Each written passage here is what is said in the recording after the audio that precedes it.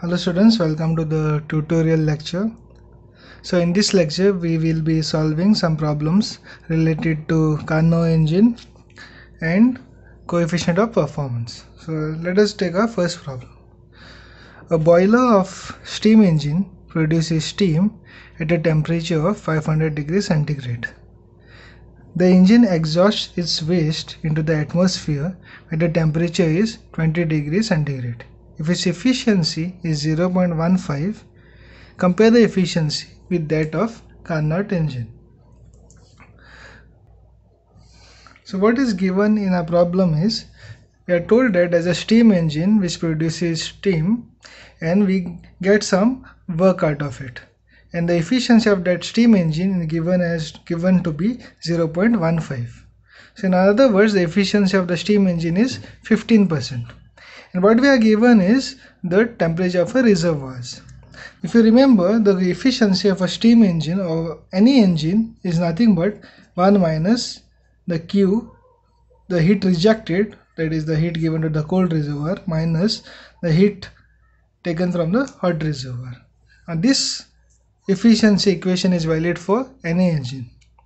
But what we are given is the efficiency of the steam engine, that is this efficiency is given to us and we are told to compare it with the efficiency of Carnot engine. So these are the things which are given to us. So we are given the efficiency of the steam engine, we are given the temperature of the cold reservoir, and we are given the temperature of the hot reservoir. Now remember, whenever you are given any temperature, see that all the temperatures are in Kelvin scale. So the efficiency of a Carnot engine is given as follows. Efficiency of a Carnot engine is 1 minus the temperature of the cold reservoir divided by temperature of the hot reservoir. So now if you look at the schematic of a Carnot engine, it looks something like this. So we have a hot reservoir and we have a cold reservoir. We take in some heat from the hot reservoir, we give some amount of work, and some of the heat is rejected as waste in the cold reservoir. So if you plug in the values in this equation, we get the efficiency of a Carnot cycle to be 0.62. In other words, the efficiency of Carnot cycle is 62%. Now if we compare this and this, we see that the steam engine is just 15% efficient and Carnot engine is 62%. So if you recollect, I told you that the Carnot engine gives us the theoretical maximum. So the theoretical maximum for an engine which is functioning between these two temperatures, 500 degrees centigrade and 20 degrees centigrade, happens to be 62%. So we cannot have an engine whose efficiency is more than this when it is operating in between these two temperatures. So what we see is when we compare 62% and 15%, we see that there is much more room for the improvement of the steam engine. And as we know now, the petrol engine or the diesel engine is much more efficient when you compare it with the steam engine. The second problem deals with the reverse Carnot cycle, what we call as refrigeration. So according to the problem, a freezer operates between minus 18 degrees centigrade and a high 30 degrees centigrade. What is the maximum possible COP? That is the coefficient of performance. So what is given to us is the lower temperature, that is the temperature of the freezer, which is 255 Kelvin, and the temperature of the hot reservoir, which is 303 Kelvin. Again, remember to convert whatever temperatures are given into the Kelvin scale. And the formula for COP, that is the coefficient of performance, is given as TC divided by TH minus TC. Now this is the work input that we gave in. Now let us consider the schematic of the refrigerator. So a refrigerator looks like this. So we have a low reservoir, which is usually the freezer.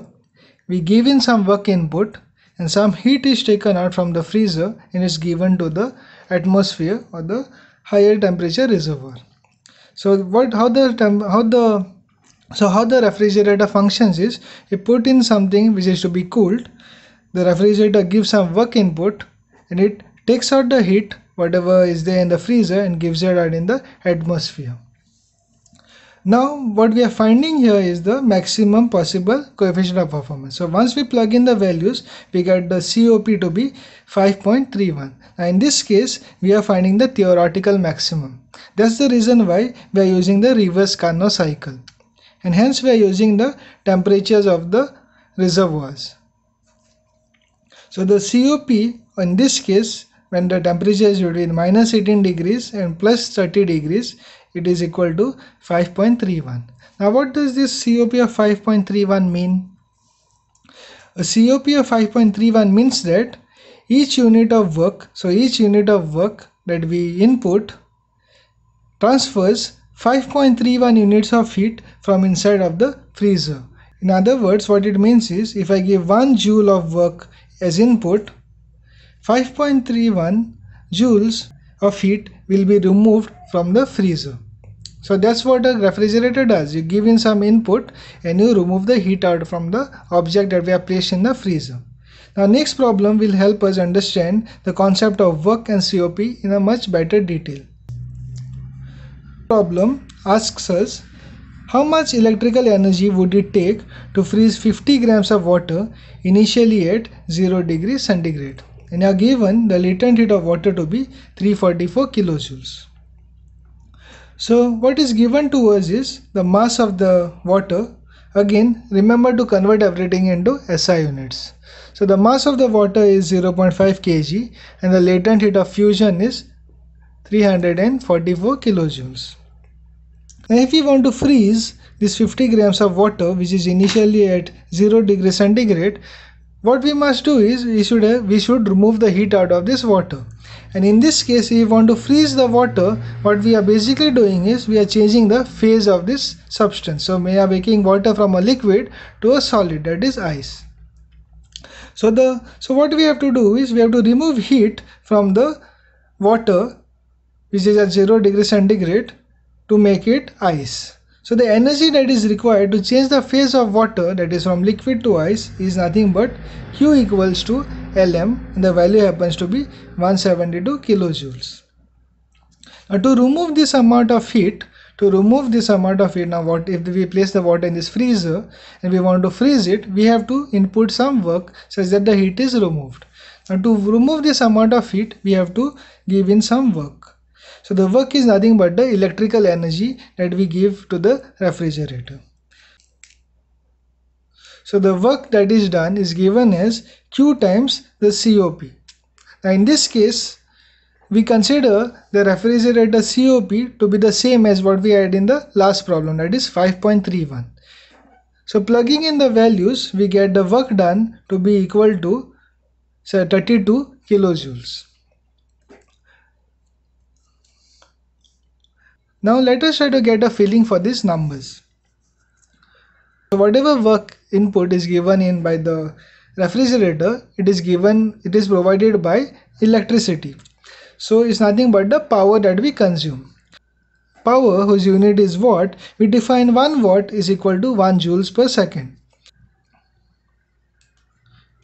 But in our everyday life, we prefer to use kilowatt hour as a unit. So we define 1 kilowatt hour is equal to 3.6 into 10 raised to 6 joules. And in Goa, the rate of electricity is approximately 3 rupees per kilowatt hour. Now if you look over here, so the work that you have to give in to convert 0.5 kg of water into ice is 32 kilojoules. If you compare it with 1 kilowatt hour, you see that the amount of money that you require to convert 0.5 kg of ice, to convert 0.5 kg of water into ice happens to be around 0.008 rupees. So what we see is the larger is the COP value of the freezer, the better is the refrigeration process. So that means the work done in freezing any object is less, and less work input means less electricity consumed. So in a practical sense, you all might have seen refrigerators which are 2 stars, 3 stars and 4 stars and so on. So the higher the star rating, the higher is the COP and less is the energy consumed. So that's why the highest star rated refrigerator will consume less electricity. So students, I'll be uploading some assignments for you all. 2 problems based on what we have covered today. See that I'll do the assignments. Thank you.